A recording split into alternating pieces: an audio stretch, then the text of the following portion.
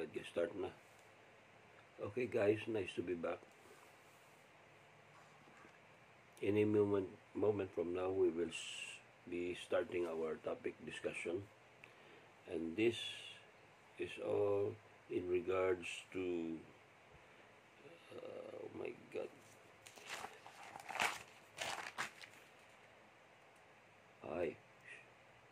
shipboard familiarization of emergency. So for Monday, the schedule will be section Delta.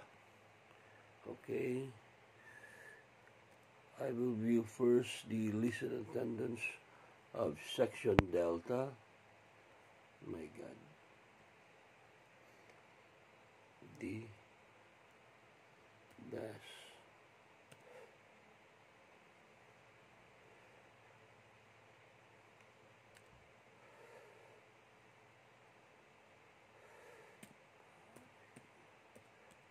Maritime. Oh, the maritime safety. Okay, I got it. My God. Whew. Good live mula class mo, hindi ka sanay sa computer mo. And then, let us see kung sino tandaan ko na yung mga kilala ko di, natunduan ko. If my memory serves me well,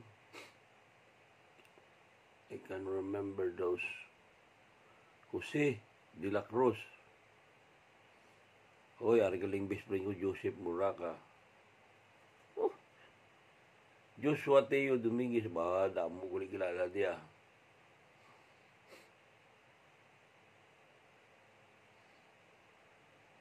Merto Makabani. Oh, idol.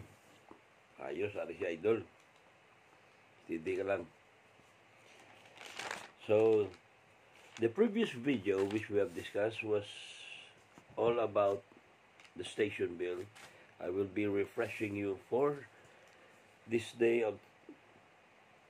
so that you will not be forgetting that one. Okay?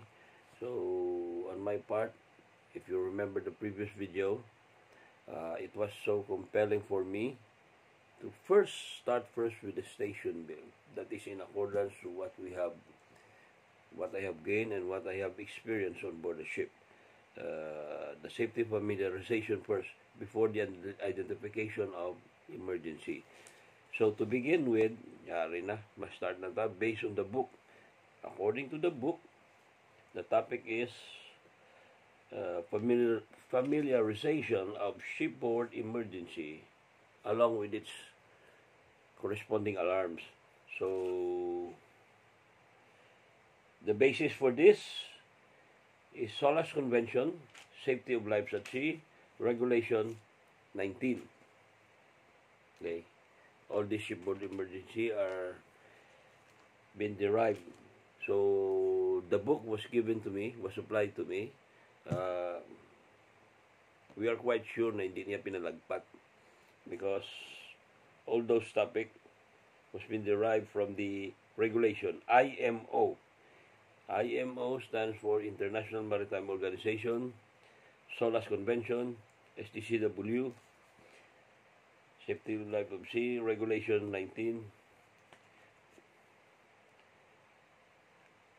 reporting station. Okay, I will start with the number 1, shipboard emergency, which I rank first, but they are not in order. It could be the other one or it could be fire. But based on the statistic class, ang nagapamatay gidyan, nagapangluno dyan sa barko is not the sinking of the vessel, it's not on the stability of the ship, but fire. Do you remember that in my previous video, I have discussed that fire is the number 1 emergency which always happen on board. Statistic shows that. You know why? Because our ships, no, ang barko naton is carrying enough load of fuel, flammable fuel. Ang iban harmful, ang iban toxic pa sa health, marine environment, kag sa environment in the overall aspect. Because in the shipping industry, bako na mo damo barko sa kalibutan na nagamiyay, pinarik-parik lang wala, kundi indiin lang traffic. Siling mo kisa, you will ever wonder why nga amo na nakalapad sang dagat. Kabinungguanay pa. It is because of the volume of the ship. If you happen to be on board a certain vessel in the port of Taiwan, Kaohsiung, Taiwan, South Korea, Singapore, sos grabe, the world's most heavy traffic port. Ang muna ginapang mention ko. Sabi mo doon mga isla lang tanan, but you are already surrounded by ships. They are just only about 500 meters. So, considering the size of that vessel, that 500 meters, no kalapit-lapit ng ganyan ng taon. The distance, if you will be measuring that, or based on the radar measurement, the distance is 500 meters. But the size is so gigantic, makita mo ng tao, so kalapit kayo.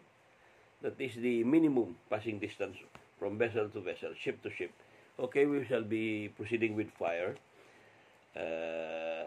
Number one that may happen on board is fire. It is because that the ship is carrying enough heat, enough fuel, and very sufficient oxygen. Yes, it is quite comparable to a floating time bomb. Ang tanan nga mga barko, galinutaw-lutaw dira, they have the capacity to explode at any given moment in time kung wala sa safety ang nagahandol sina, ang nagaman sina. That is why we are trying to emphasize in this subject matter the maritime safety so that we can avoid this kind of emergency. Avoidance, prevention is the topmost priority. Hindi iya ang magkumbat ka sa emergency nga ara na nag-exist sa barko mo. But it is a practice that we are doing it. Patulad na, we are having a drill, fire drill, that is every week fire drill, every week abandoned ship drill. May weekly drill kita klas sa barko. And it's not just only one, or this week, amo naman fire drill naman. This week, abandoned ship drill naman kag oil spill. This week, amo naman But always kina-practice, kina-pirme ang firefighting drill kag abandoned ship drill. If everything goes from worse to worse, you will be abandoning the ship. Okay? If you can no longer extinguish the fire, we will proceed to abandoning the ship. That is why these two, somehow, they are interconnected with each other. So we'll start with fire, your duties and responsibilities of the fire. Before anything else, when you heard the fire alarm is specifically rapid ringing of ship's bells for a period of 10 seconds or more. Amo na pamatian mo. So karon, in order to avoid confusion, after the fire alarm is raised, usually sa practice mo sa barko, after the specific alarm is being raised, is being activated, kaya automatic na mag-fire. Hindi ka na naya sa una yung mga barko. Yan, pag siling mo, fire, rapid succession of ship's bell for a period of 10 seconds. Ikaw na yung mapindot-pindot, manually, king, king, king. Unlike sa subong, automatic na. Tak, isa lang ka push button, ma-activate na dahil ng fire alarm. Wala na siyang di man-mano. General alarm, so na ikaw pag muna, may push button to nga pag push button mo, I don't know si Iban or if amuna na sila ka-braided.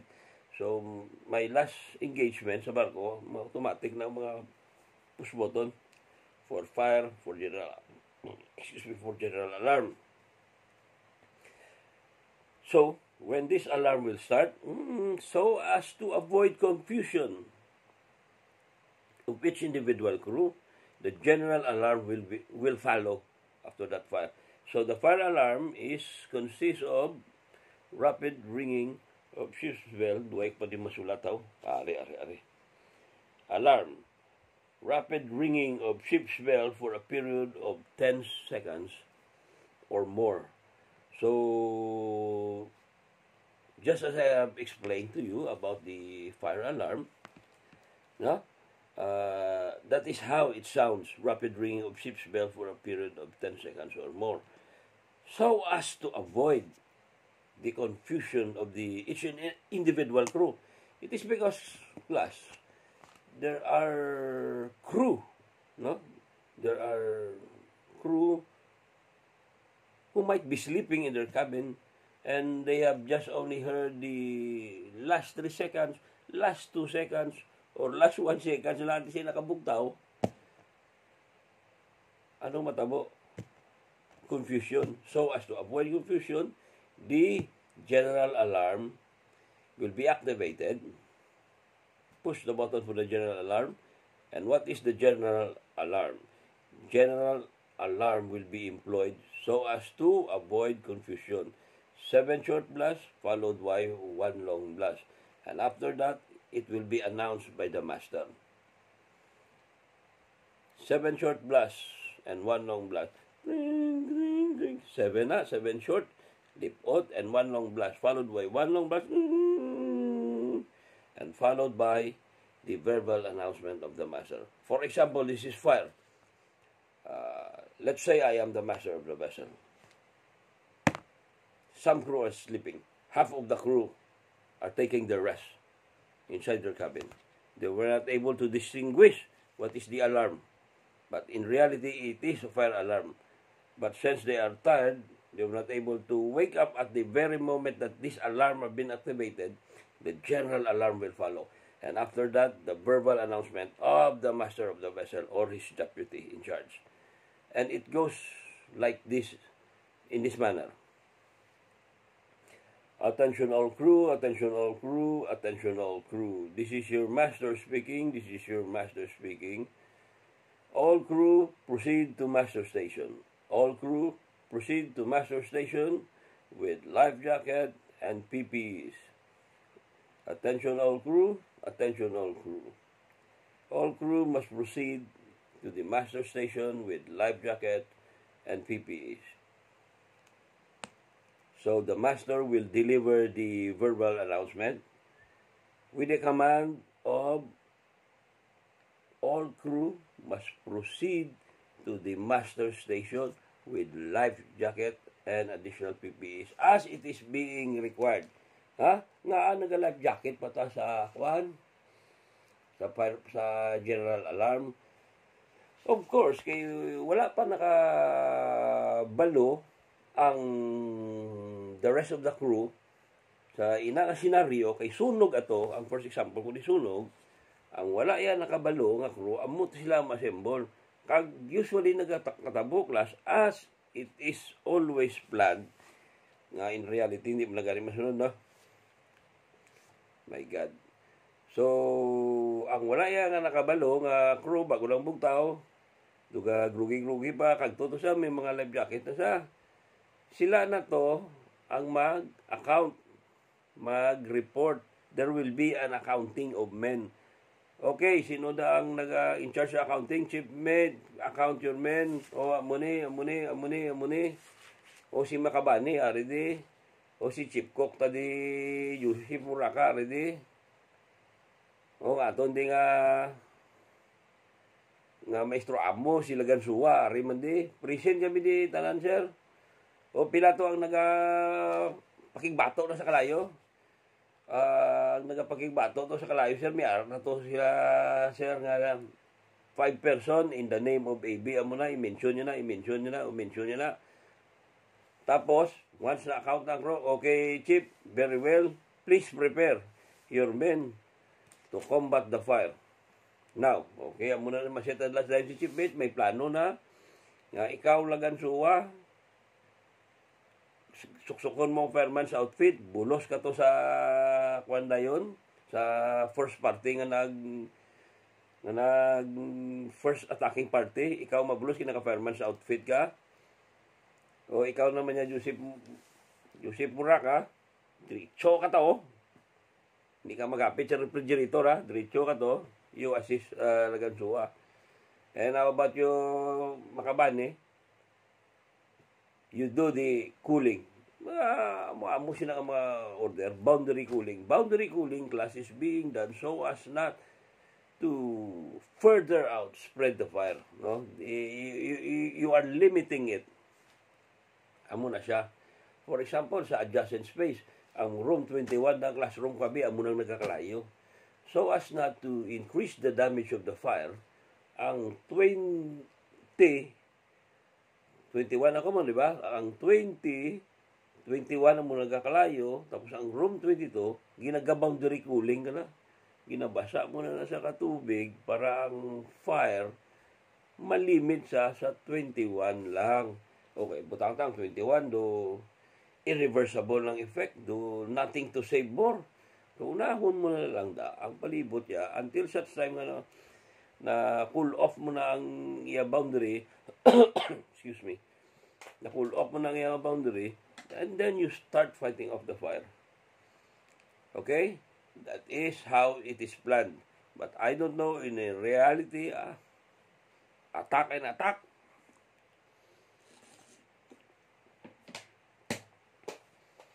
And it happens to me. It happens to me. Remember my first discussion about fire? How I combat fire? Alone? My God. Kita mo sa kalayo nga dugad ako. Nag-nervous naman. But according to the book, the planner of this book was in his right state of mind. The total absence of fear. So, total absence of fear mo, you have the ability to decide what is correct, precise, and comprehensive. Okay? If you have thought, but in reality, I don't know. In reality, if you can achieve 50% of what is the book is telling us to do, that is already very good. And the rest of the 50%, I don't know. I don't know if it is good or not good, but I hope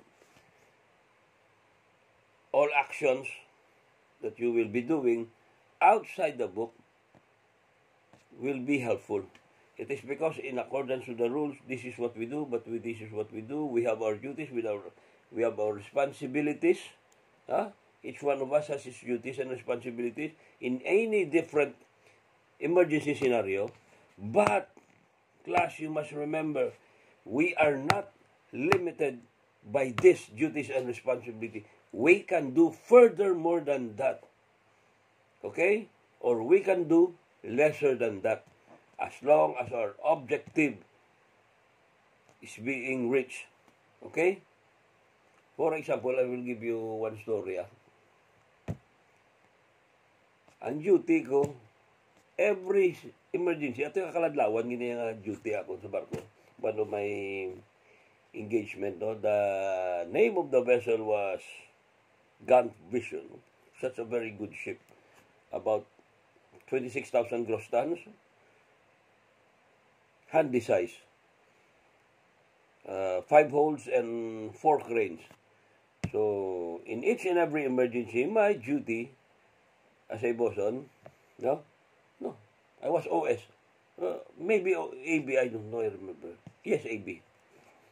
In every different emergency situation, whether it could be fire, could be abandoned ship, could be man overboard, or could be oil spill, or could be machinery steering gear failure, I will go up to the bridge and steer. I will be the helmsman. Very good. Fire, I will be the helmsman. Abandoned ship, helmsman again. Oil spill, helmsman again. O, masih mag-question ka mo, fire, may helmsman ba gid? Yeah, that is a very good question, no? Nga maisunog ng barko, timon ka pa mo ya. O for example, ara sa pirtong barko, masunog, timon ka pa gid. That is what the station bill is telling you to do. Di ba? But that's what I am telling you, that the station bill, duties and responsibility listed for our duties, no? For example, my name, for example, sila Gansuwa, si Tiyo, ang duty prepare life-saving equipment and fire hose. Imuning ang iyan na duty. Oops, excuse me. Dagdag. So, karon sila Gansuwa, during the time of his watch, nag-fire patrol siya, nag-watch siya sa deck. Nakita ito yung may kalayo. Kaya ang duty, ma-prepare pa sa kamuni.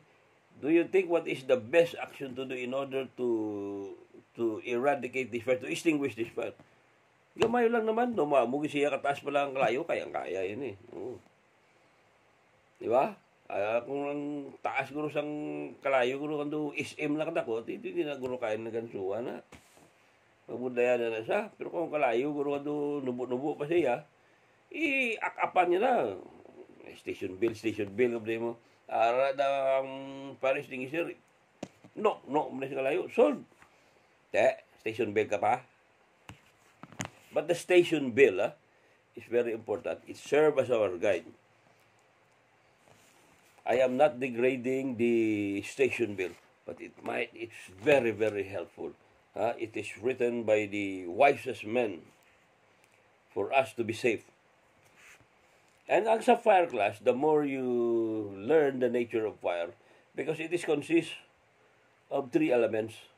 That's what we call the fire triangle. The fuel, heat, and oxygen. What is fuel? If I will to be define fuel, the fuel is anything that can be burned. They are not limited to crude oil products, diesel, gasoline, kerosene, mga high octane na. Of course, they have fuel, and they are burning also. But they are not limited to those crude oil. It could be wood. It could be used as a fuel. Paper. Okay, sa mga steam engine class, during the time of the Titanic, steam engine na to, mineral coal ginakarga nila to, o fuel, amo na pinaka-fuel ya. Para pala sila to karga para may revolution, tapos magtiyog ang shop, amo na siya. During the time, ang mga machinery, mga daan ng mga machinery. So, the fire consists of 3 elements, which namely fuel, heat, and oxygen. What is fuel? Fuel is anything that can be burned. Ang tanan ng mga bagay pwede masunog. Diba? Magsiling mo anything that can be burned. So, ang tanan ng bagay na sa masarangan sa masunog, it could be a fuel. Ang masarangan na masunog, it's also a thing, pero hindi man dali-dali masunog. Kasi for example, mga salsalon. Salsalon, madali-dali masunog. Sus, Diyos ko. You will be achieving 1,000 degrees Celsius before you can melt that steel. Fuel, heat. Init. So, ang fire, may certain degree of heat siya in order to produce a fire. So, as in the oxygen, ang normal oxygen level, which is breathable sa tao, and also sa mga sapat, sa mga living organism is 21% oxygen. Anything lower than that is toxic. Toxic, anything lower than that, pati yung utot mo. Mas may intrahan ng oxygen, ang oxygen na gina-breathe, sang any harmful substances nga mag-less siya, maskin half a percentage lang, that would be fatal to human lives. And yes, that is oxygen. No? And there are ways how to combat this fire. So, since we already know the 3 elements of fire, there are ways. So, if we go in the direction of removing the heat in order to eliminate the fire, it could be. And you call that cooling. The best cooling agent is water.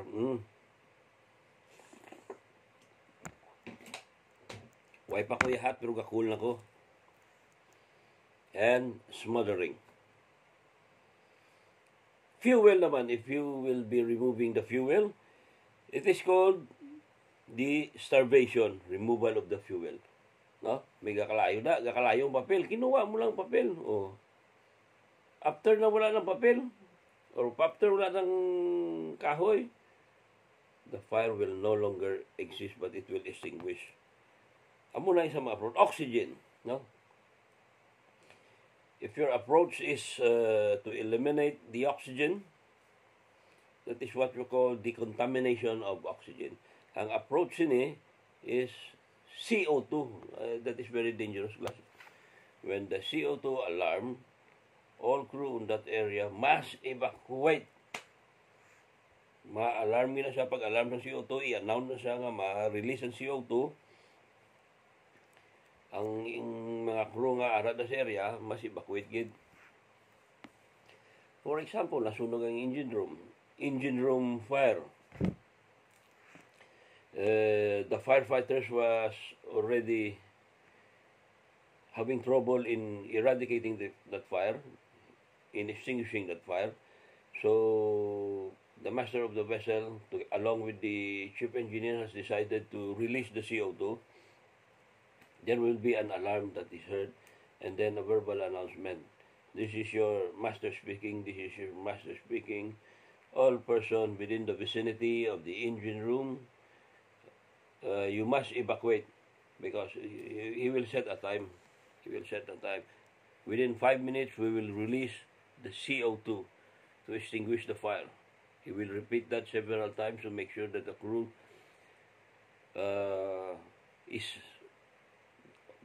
will be given an ample time to evacuate the area.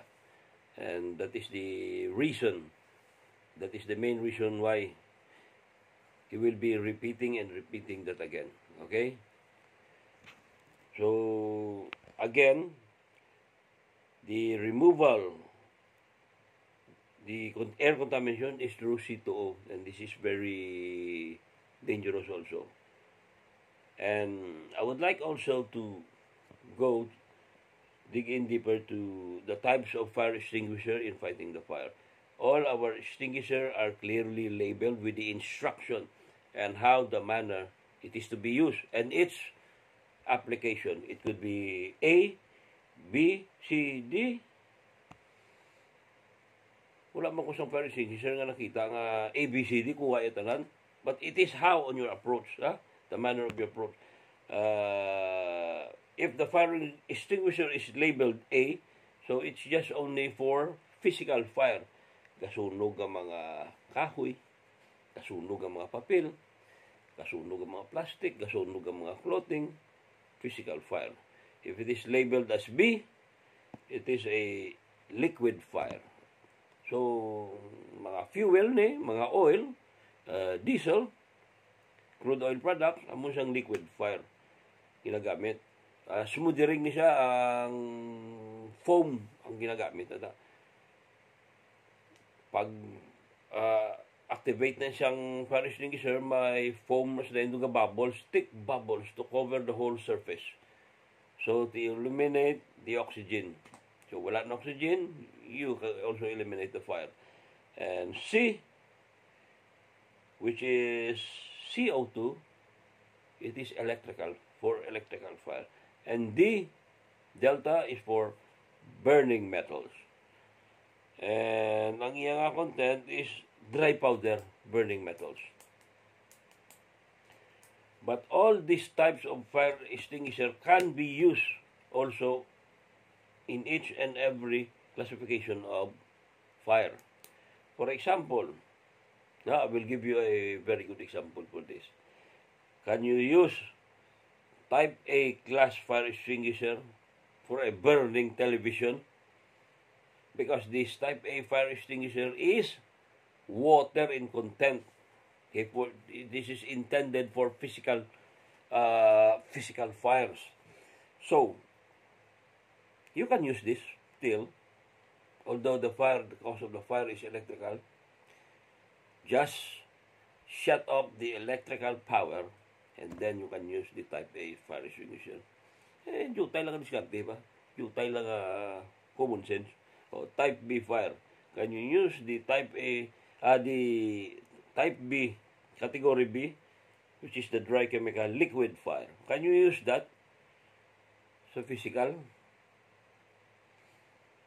Of course, it can be. Mas manami na siya kaya ang dry chemical, hindi yan basa. Do powder lang na scattered sa area. So, ang CO2 which is electrical, ano na siya, it eliminate the oxygen, and the burning metal is dry powder. Dry powder, klase na gamit ng mga burning metals, metallic element. And let's go to, I have prepared 5 types of emergency, but this 5 emergency does not mean na amo lang ng emergency sa barko, ha? It could be more. I believe more. It does not limit to this. Damo pa. Okay? But these are the most common. After fire, I will proceed to abandon ship. The abandon ship drill. Kari na, malumpat na sa barko. Sino man gusto maglumpat sa barko man? You have to abandon the ship. There are many reasons why we should be abandoning our ship.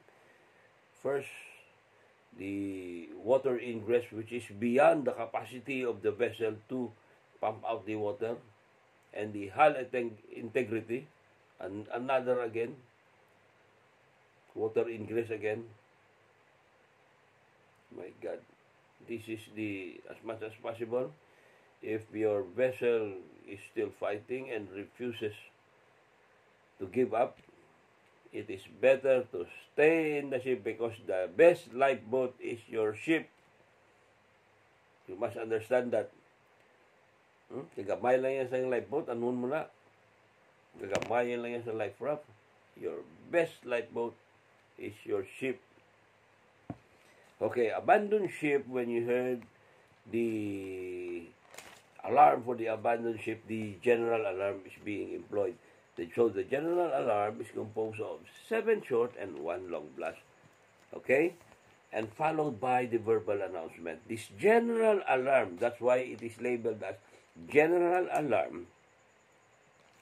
It is because it can be employed in any different emergency, shipboard emergency.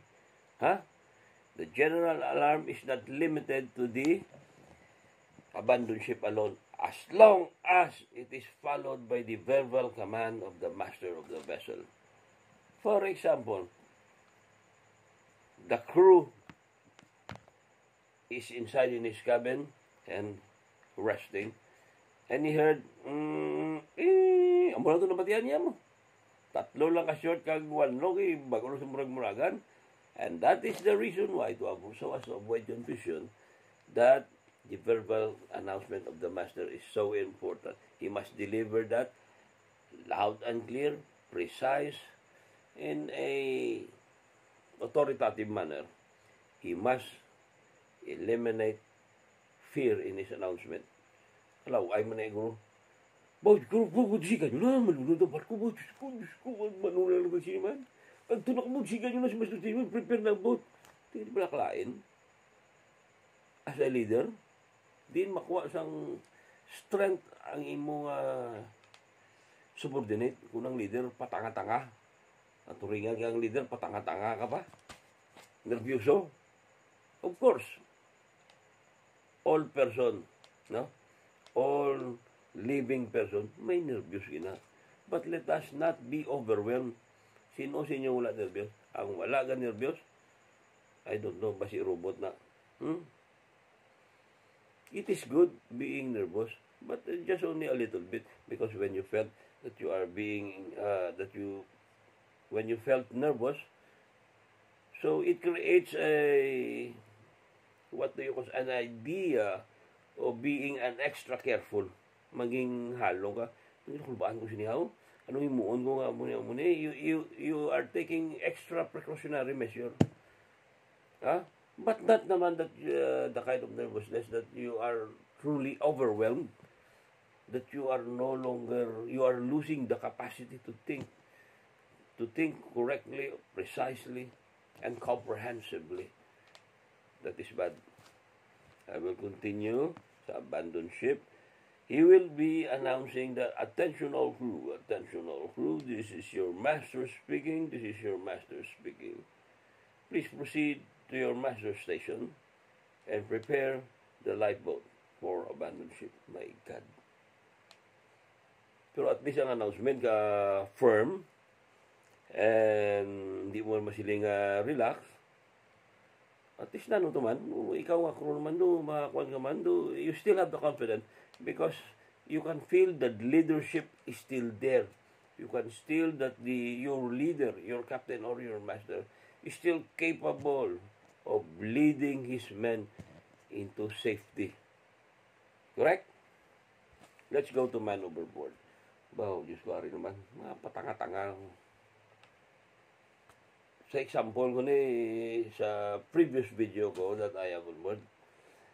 When I was on board, I was working very close to the feeder, but we are not working the same job. He is working his job and I am also working his job.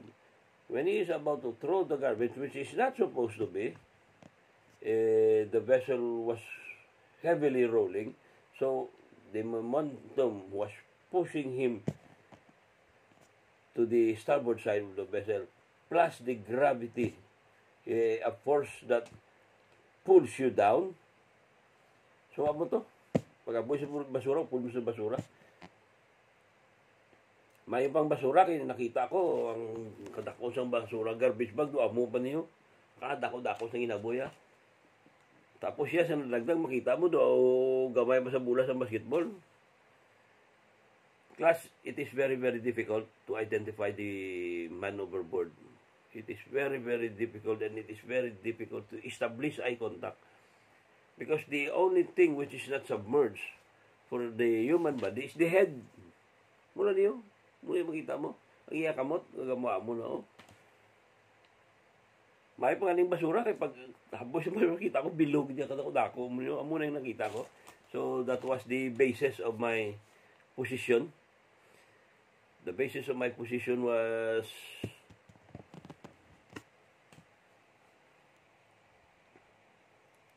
the garbage bag. Okay? The garbage bag was the basis of my position. So, we were able to do the turn to rescue him. And thank God, we were able to bring him back on board again. And after that, oil spill. My God. May kanadlawan ng istorya sa oil spill di, oh. When I was still a cadet, usually I am working with those Russian. No, yung mga Ruso ni, yung mga tanga mo. Pirmi lang, I know. Kaya ang tanker to nga kuan na transfer some fuel sa mo ni Pinoy, natakaan ko lang chief engineer. Yo, wait, Chip, where is the... Nung ginapangita ito nga papilis to. Kung pila nang nakarga, bla. Ang calculation, Chip, where is your calculation? Yo, wait, pa, Diyos ko. At the end of the day, nagdo na muna bala, hindi kali sa kabalo mag-calculate. Kung pila na katulinada na transfer. O gagugid.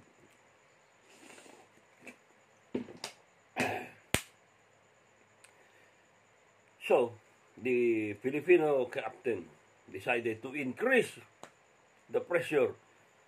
So, what happened? Because our ship is already maybe 30 years old, grabe. 1972 model. Huwag pa kung natao, may barko na siya. My God. And so that happens, no? We experience oil spill. Allah, map dito. Grabe, doon nag-swimming pool ang barko sa bunker. Ito na sa the bunker oil class. The physical appearance of bunker is, number one, its color is black. And heavier than diesel. The bunker fuel is used in the main engine. Sometimes in your auxiliary engine to produce electricity, power on board the ship. Kung magaranon ang imong owner sa barko, they will not allow you to use bunker for your auxiliary engine. They will allow you to use diesel. Much more cleaner to burn. So, amo na no, sa oil spill, during the time, why kami minalungkog sa during the time, why pa man Why pa na yung mga supip na yan? What is SOPIP? SOPIP is Shipboard Oil Pollution Emergency Planning.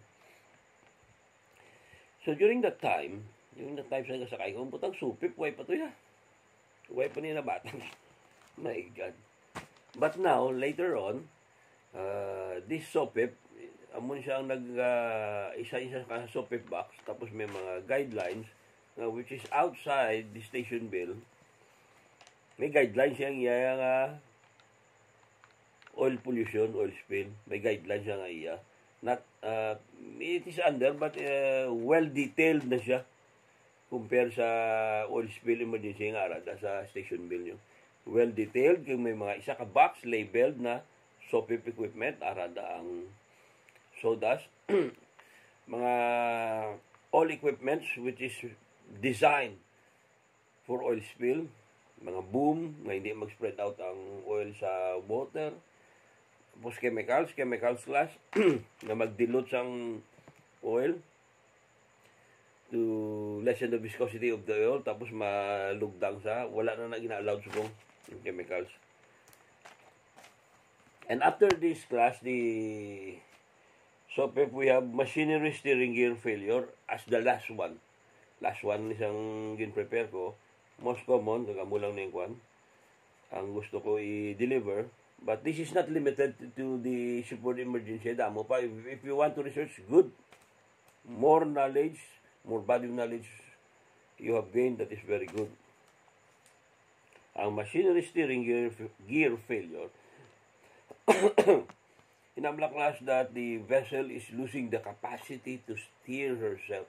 The rudder of the vessel is meant for steering the vessel, whether to turn to the port or to turn to the starboard side. It is the smallest part of the ship, but it makes the whole ship turn to whatever direction. Okay? You can turn right, you can turn left. Gamay na siyang parte, but it is the amo ni siya klase ang tawag nga siya ni siya ang part ng vessel that siyang kapaliko, siyang naga-atag direction ang rudder. Now, kung mag-steering casualty, we have an emergency motor. It is because that pilagro katulinadang bugat sina. So, it is quite not possible to do it by hand, manually, mechanically. Ano kasi San Goku, si Superman? Pero, nakabuat-buat manumanong yung patiyog. Okay lang kung ang barko mo para si Magellan itong mga dilayag. Kaysa layag sila yung nagapatiyog, no? Pwede, they can steer the vessel through their sail. Pwede nila ma-steer vessel sa sail. May way labot nga may kwan sila, may rudder. Pwede nila ma-steer sa ilang layag. So, it's up for now, and after this video, I will post it in your GC. For example, additional video, which I will be posting for fire. I will be sending a video, a fire drill, or shipboard fire on how they combat fire. Okay? The attacking party and the cooling part, boundary cooling party. So as also the abandoned ship, I will be sending that to GC. And the man overboard on how they maneuver the vessel to pick up the victim, the oil spill, and as well as the steering gear failure. Okay, class?